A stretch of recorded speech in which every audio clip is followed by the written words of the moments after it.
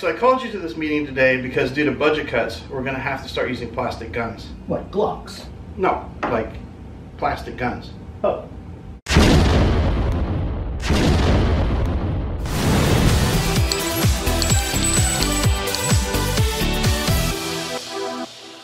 What's up, YouTube? Welcome to Gunmeister. Today we're going to be doing something a little bit different. We're going to be doing an experiment. Whoa, I know what you're thinking. Experiments are boring. I don't like watching them. And I would agree with that in most situations. But not when you're shooting a 50 BMG out of a frickin' flare gun. Check it out. The flare is kind of a tapered 12 gauge. It fits down in there, you close it, you pull the trigger, the flare pops out. Great.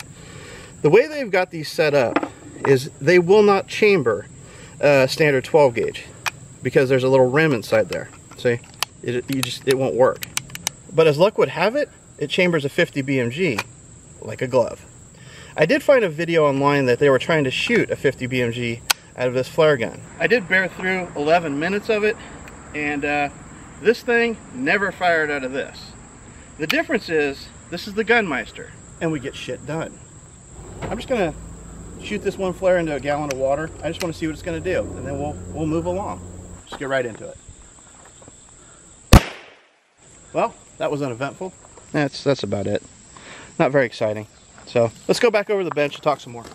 But I want to show you one thing because I think we can actually learn something from this. This is a 12 gauge slug. It's a 1 ounce slug, and that works out to 437.5 grains, or 438 grains for the layperson. This is a 50 BMG. This is 660 grains. So there's a big difference right there. All right. But what I think we can learn from this is that penetration is key. If you don't have deep penetration, you got nothing. So here's what we're going to do. I've got these slugs loaded up in this magazine right here, and I've got the TriStar KRX 12 gauge right here. I'm going to go over here, and just for a base point, so that we can see where we're at, I'm going to have like 6 water jugs and shoot this slug into them and see how deep it goes. Then what we're going to do is load up this flare gun and load the 50 BMG in here and shoot it 6 water jugs again and see which one goes deeper. Penetration. Key. It's always key. So I'm going to shoot one of those slugs into these 6 water bottles, keeping in mind this is a much smaller cartridge than the 50 BMG. Let's see what happens. One of the things that's going to happen is I'm about to get really wet. Yep, got wet. Let's see what we got. The first water jug, complete and total destruction. Look at that. Went through this one right here. There's 2. This is the third one. Went in. Doesn't look like it came out though. Just went in. And these 3, perfectly fine.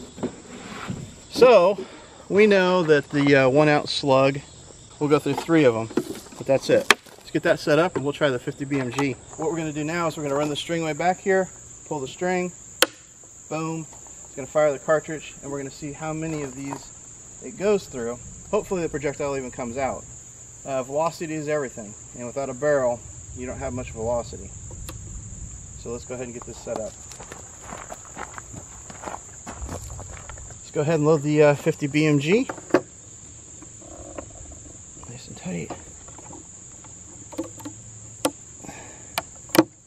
Fire in the hole. On 3. 1, 2, 3.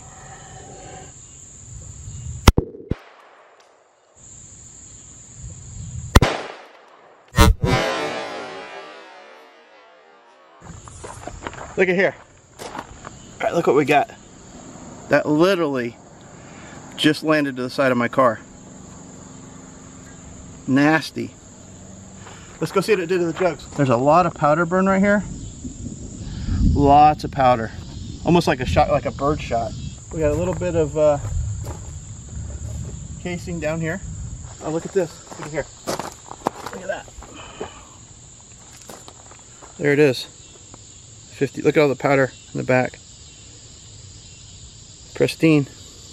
Okay, so basically when this came out, it literally, you can see right here where it hit. It just kind of hit right there and bounced back and landed right over here. Yeah, I don't know that I'm even going to be able to get that out. The primer bulged like crazy. Like it bulged back out right there. Good hit, good center hit. Let me show you why this did what it did. Bullet goes into the chamber, and if you look, it's fully supported all the way around, okay? Then when you put the bullet into battery, so to speak, the back of the bullet butts up to the breech right there. So what that does is it literally holds the bullet all the way around and the back so tight that this can't burst. And the energy wants to take the easiest point of resistance. So at that point, when it's inside of a barrel, the easiest way for this energy to escape is to push the projectile out. It travels down the barrel, and as it goes down the barrel, it builds velocity. That's what gives you your speed and velocity. In this case, what happened was there was no barrel. There was no support for this part right here, okay? And with this being as big as it is, what happened was the energy found it easier to blow up this brass casing right here, right? That was the easier way.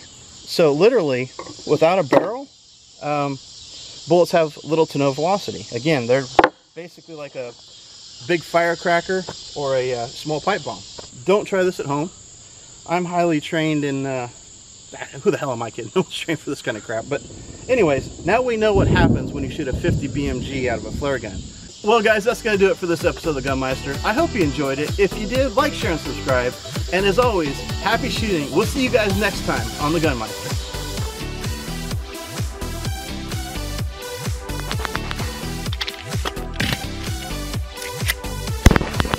Probably going to need to pick up a fire extinguisher or two. You're not doing that around me again. Holy shit. Well, next time something's flying at you, you got to get out of the way.